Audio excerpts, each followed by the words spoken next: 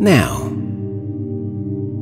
you may after death utterly refuse to believe that you are dead and continue to focus your emotional energy toward those you have known in life. If you have been obsessed with a particular project, for example, you may try to complete it. There are always guides to help you understand your situation, but you may be so engrossed that you pay them no heed. Now, I will cover the subject of ghosts separately, rather than in this chapter. Suffice it to say that large fields of emotional focus towards physical reality can hold you back from further development. When consciousness leaves the body and is away for some time, then the connection is, of course, broken. In out-of-body states, the connection still holds. Now, it is possible for an individual who has died to completely misinterpret the experience and attempt to re-enter the corpse. This can happen when the personality identified himself almost exclusively with a physical image. It is not common, but nevertheless, under various circumstances, such individuals will attempt to reactivate the physical mechanism, becoming more panic-stricken when they discover the body's condition.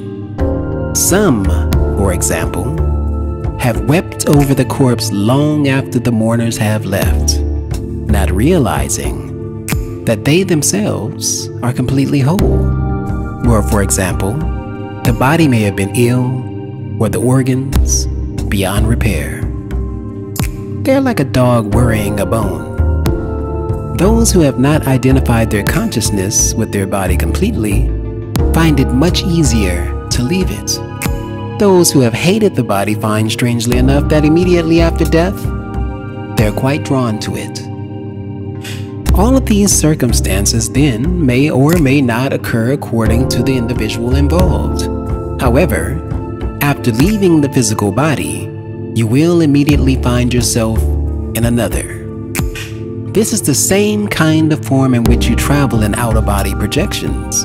And again, let me remind my readers that each of them leaves the body for some time each night during sleep. This form will seem physical. It will not be seen by those still in the physical body, however, generally speaking.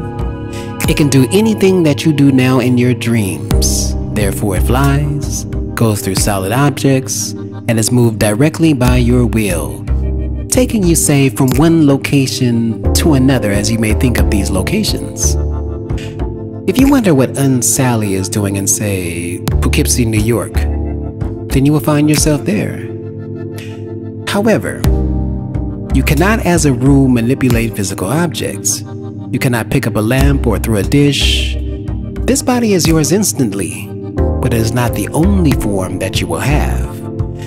For that matter, this image is not a new one. It is interwound with your physical body now, but you do not perceive it. Following death, it will be the only body you are aware of for some time.